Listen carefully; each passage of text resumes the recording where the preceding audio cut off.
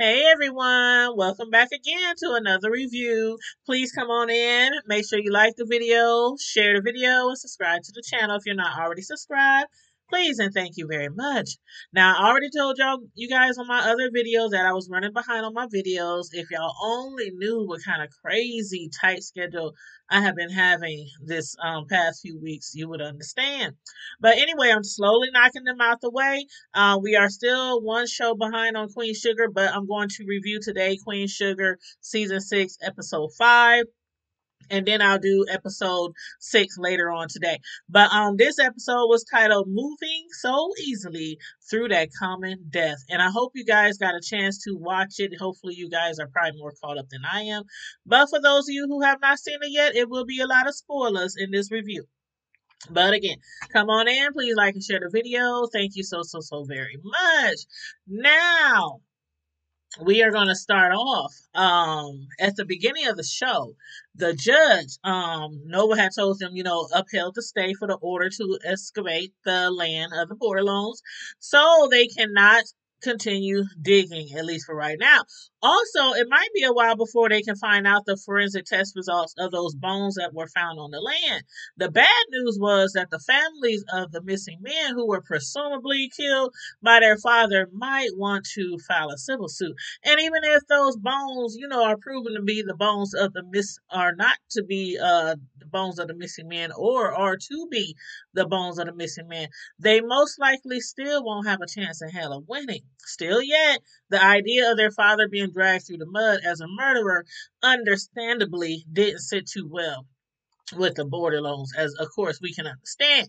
Now, as far as Hollywood and Vi and Celine and Gabe, Hollywood has really taken a liking to Celine's son Gabriel. They have been spending a lot of time together, playing basketball, going fishing and such.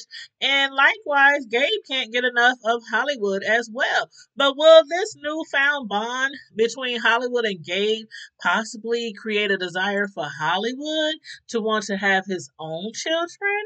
I don't know. Y'all let me know what you think, because on Vibe, she was showing signs of concern that Hollywood might want to one day have his own family, somebody to hand down his legacy to.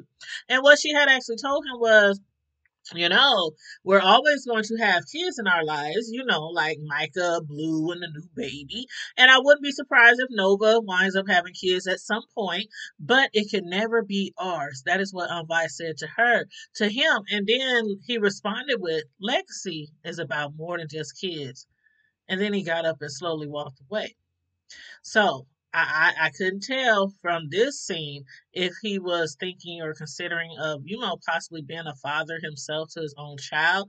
But anywho, over dinner, Celine gave Vi a bit of good news, which was something that Vi could really use right about now. The lawyers Vi recommended to Celine has started on the paperwork for Celine's divorce, and Celine could not be any happier. She and her son are still safe, at least for now, from her husband. Vi in Hollywood has been so accommodating and hospitable to her little family, and finally, she is starting the process of her divorce, from her husband. So everything right now seems to be going as planned. But somehow, I think that husband, who we haven't even met yet, will be trying to throw a wrench into Celine's plans real soon. I just have a feeling he's about to come out of somewhere, come out of nowhere, and cause some issues. But as far as the relationship between Prosper and his daughter Billy, Prosper and his daughter Billy seems to be having some sort of communication issues. Billy, she's not able to stay in St. Joe forever. She's one day going to have to return to Chicago to her own family, even though he's her family too, but you know what I mean.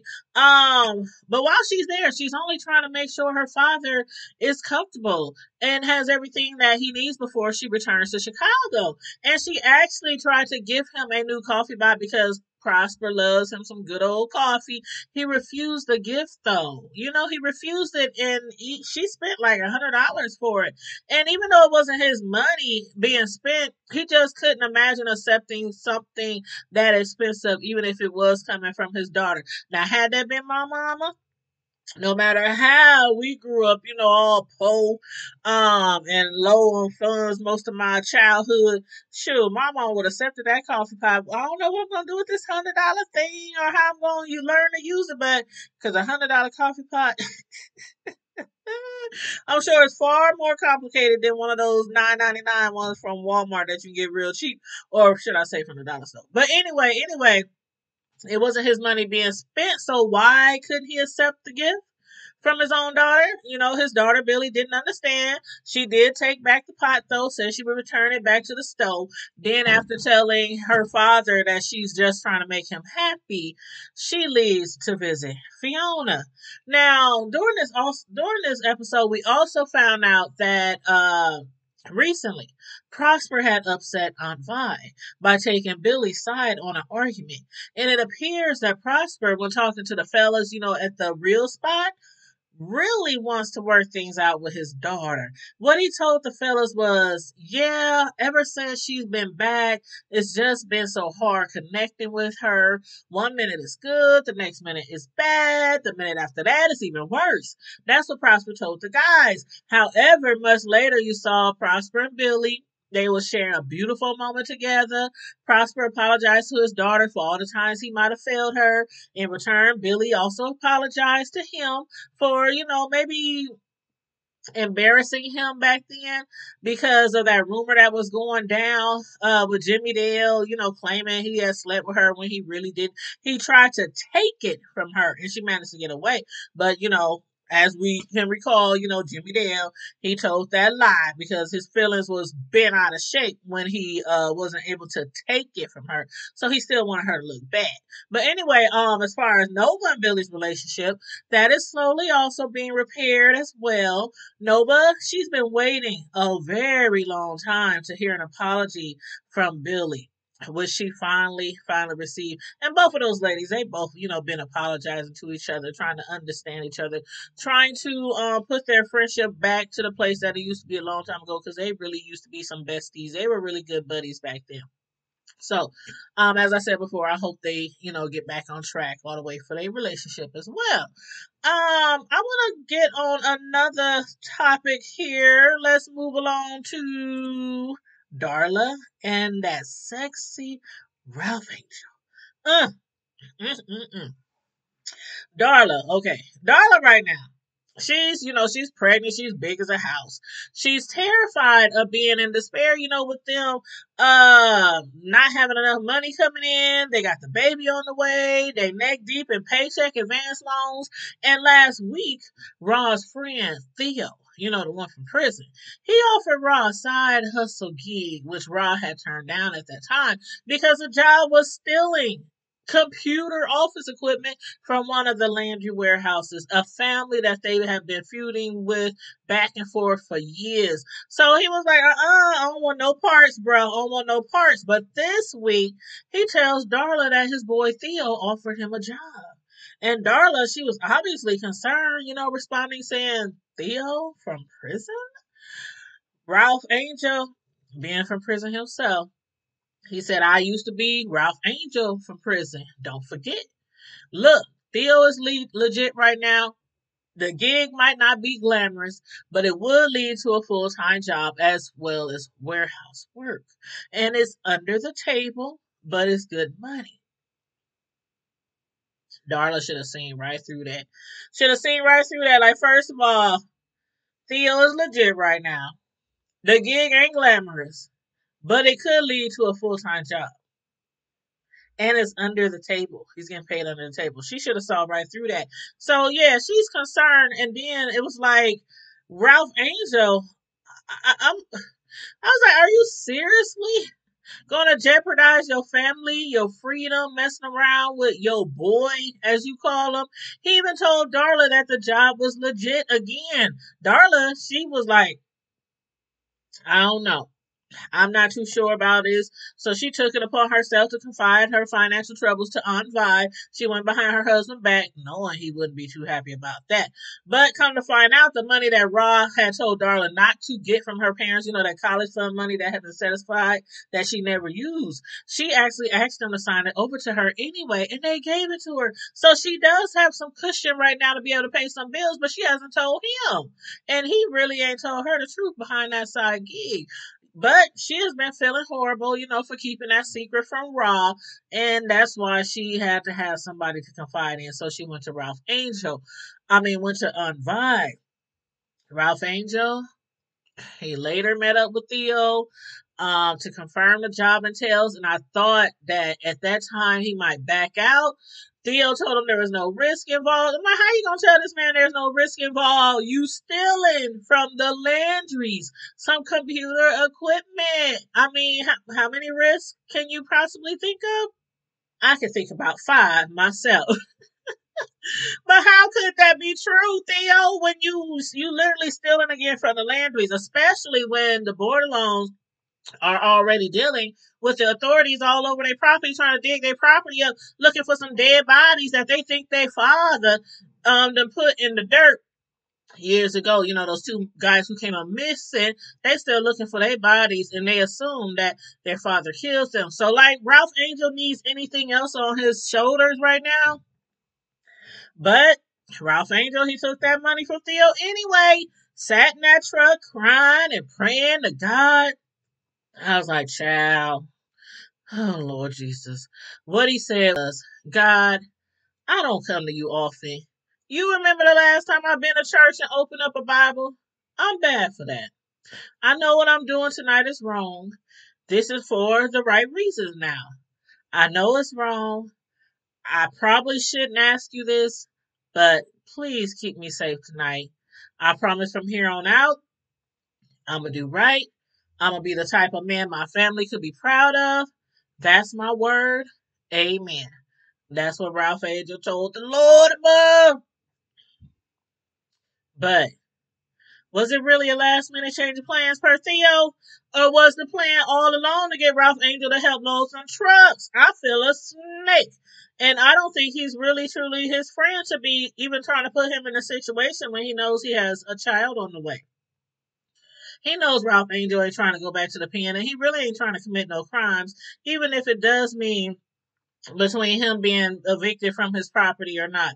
Now, as far as this plan goes, the plan originally was some other guy was supposed to help load the truck. I think Ra was just supposed to drive away or be the lookout guy or something like that. But now they needed Ra to actually help load the trucks. And then I thought, he might back out of it then. Theo even gave him one last chance to not participate. But apprehensive, somewhat paranoid, Ra, he stayed, he stole, and he got paid from Theo. And as a matter of fact, when those police sirens came out of nowhere, I know Ra almost pissed his pants thinking that they were coming from him. He got lucky that time. The lights came, but they ended up driving right past him to another crime scene or, something. But yeah, so he got lucky this time. But will he get lucky next time? Now, he claims that this is the first and last job that he's going to do with Theo. That's what he told him. But I don't know. I don't know. Sometimes people can't turn down that easy money, especially when they think it's just too easy of a job. But as far as, excuse me, as far as Charlie and her son Micah, please let me know what y'all think about their storyline now. Micah, he finally had a conversation with his mother in regard to his anxiety around police. I'm glad he's decided to reveal to her his experiences, he's been having lately every time he sees a police officer. He also mentioned that he now understands that even if he can't control everything that happens to him, he can control how well he responds to certain situations, which is really, really important in the Black community that we live in right now, because with all these police brutality cases, we really have to make sure our young men and women know how to act or respond to the police when they are around them. And that and taking up, advice of his classmate Isaiah to start meditating has Micah looking at things a lot differently these days. But I think the tables might be turning with Micah giving Isaiah advice because as you saw in this episode, Isaiah was a little stressed out. He's not doing so well on his homework. And so Micah, he switched the tables around, gave him an ear, told him if you ever need to talk, I'm always here. Then, they suggested that they go for tacos. But before they left, when sharing a friendly hug with Isaiah, two other students, did you see them on the side? Those two other students who noticed them embracing? And did you catch the expression on their face? Did you? Now, I say that to say, remember, when I said a few episodes ago that I think something is up with this Isaiah, I also said I'm going to keep my thoughts to myself at that time. But today, I'm going to say what I've been thinking of Isaiah all along. Is he gay? Not that it makes a difference to me. It doesn't. But that's what I've been wondering since I first saw his character. Those other two students were staring at Micah and Isaiah hugging, and they were looking like, they just had this weird expression, this weird look on their face, like they might have known something that we don't know. So, y'all let me know. Are y'all thinking or have been thinking what I've been thinking, or do you think it's something else? Let's see. Let's talk about Charlie and Davis. Let's see. Their relationship is doing okay, but Black Twitter has now made them famous, or should I say infamous, per Charlie. And she hasn't been enjoying the publicity, especially the bad publicity that they have been receiving. So Charlie looks to Vi for some, motherly type of advice. And Charlie, at first she thought it was a great idea. And then Vi even told her, you the one who put the shit on the internet. But yeah, Charlie at first thought it was a good idea to post a pic of her and Davis on social media. Then she went on Gayle King and told Gayle that she and Davis are happily back together. And I basically told her, to stop giving social media all the rights to your business. And even though I'm not all in with the thought of Charlie being back with her ex, and I just said that several times, y'all need to tell me, what do you think of their rekindled relationship? I don't know. He just put her through so much, in the past, and put their son through so much, from the things that he done to them, embarrassing them publicly, cheating, that's the scandal, the sexual assault scandal, with his basketball team, and then having another kid. So I don't know. I don't know. I just say, Charlie, keep your eyes open. Keep your eyes open at all times. But that's all I got on this episode, y'all. Y'all let me know what y'all thought about the episode, what y'all think about the different storylines. Again, please make sure you like and share the video and subscribe to the channel if you're not already subscribed. And again, I am one show behind on the Queen Sugar, so I am going to do episode 6. If not tonight, I'll do it tomorrow around noon. And then I'm going to go and do Our Kind of People. And then the next day, probably Tuesday or Wednesday, I'll do my review on BMF, Black Mafia Family. So we getting caught up. We getting caught up, y'all. So thanks for hanging in there with me. And thanks for participating in my shows and your feedback and everything. I really, really, really appreciate everybody's support. And on that note, stay safe, be blessed, remain vigilant at all times. And remember to take care of someone else as well as taking care of yourself. I'm out. Deuces. Bye.